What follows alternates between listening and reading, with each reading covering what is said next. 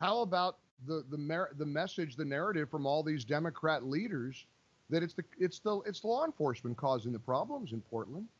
If they would just let them burn the buildings down and hold their riots and destroy things without any law enforcement intervention, things would be okay. That really does seem to be the fallback position. I'm not kidding you. That seems to be the fallback position for these Democrat leaders.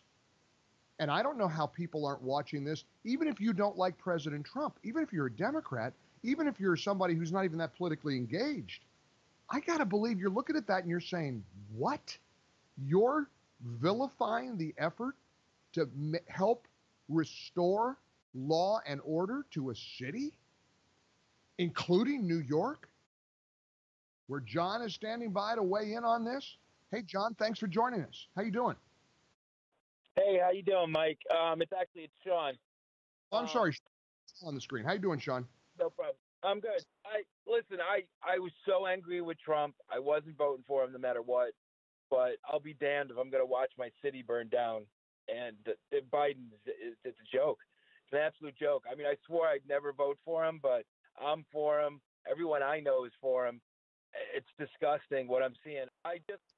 Sean, your mayor said if Trump sends in federal law enforcement to help the city deal with the lot of the problems of crime and lawlessness, de Blasio is going to sue him. He's going to sue the federal government.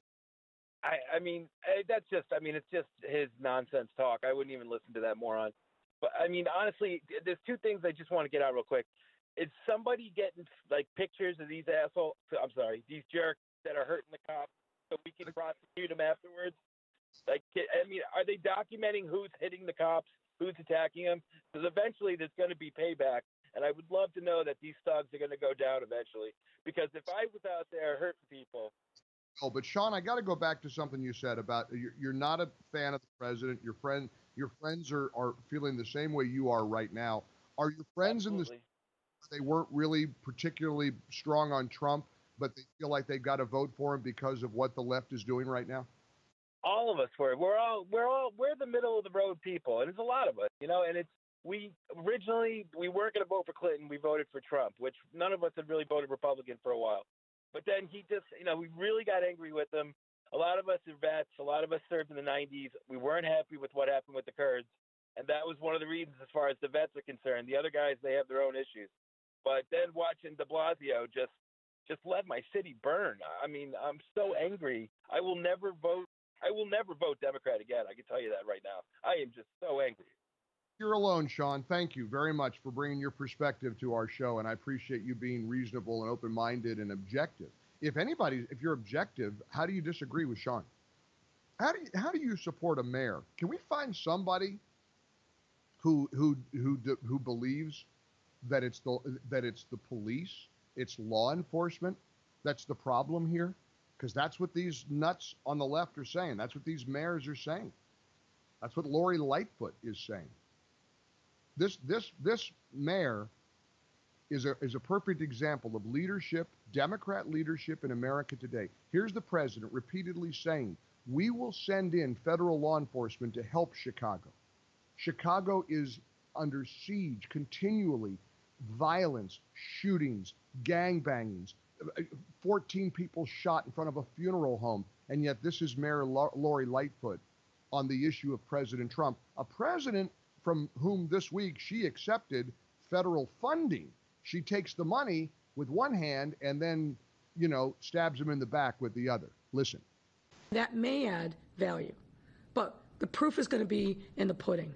It's too soon to be able to say if this is a value add or not. Those poor families was a political stunt. There has been no goodwill from this president. What families is she even talking about?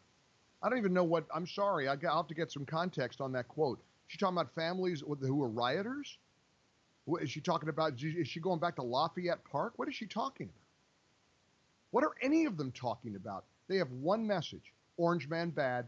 Trump must be defeated. Anything he's in favor of, we're against.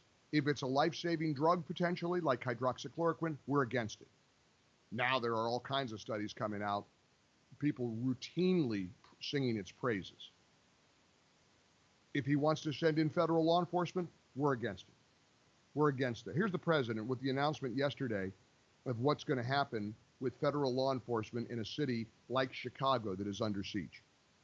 Every American, no matter their income, their race, or their zip code, should be able to walk their city streets free from violence and free from fear. For this reason, today, I am announcing that the Department of Justice will immediately surge federal law enforcement to the city of Chicago.